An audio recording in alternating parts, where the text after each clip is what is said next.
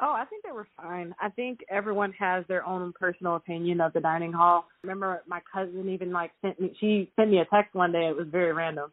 And she was like, "Are you okay?" And I was like, "Yeah, why?"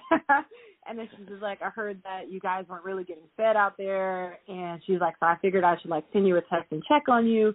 And I was just like, "No," I was like, "We're getting fed every day." And so she sent me a photo, and it was of a to-go tray with a few pieces of food in there. I was just like, well, that person didn't want to eat because it was just interesting because I was like, we have a cafeteria full of food.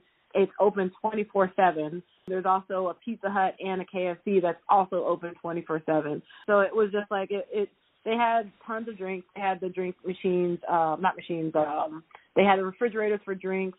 They had, it was kind of cool actually. There was a few fridges where the top half of it was for hot beverages and the bottom half was for cold beverages.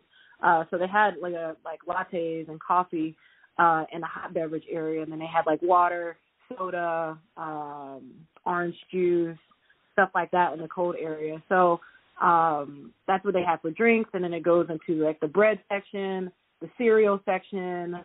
There's a whole area of bread, you can heat it. There's condiments for it. There's a salad section, and then there's 4 or 5 different stations of food. There's world type foods. There's Asian cuisine. There's halal cuisine. There's fruits. There's a dessert area. And then there's the specialty locations. There's 2 or 3 specialty locations that you can go to.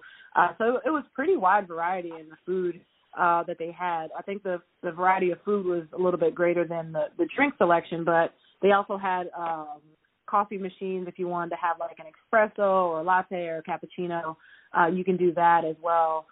Their kitchen and their choices. If I wanted to do something, different, let's just say an omelet or something, I just grabbed the different ingredients, from each area, the cheeses, the vegetables, anything like that, the meats, and then I just gave it to the guy at the omelet station. He said, "Okay, cool."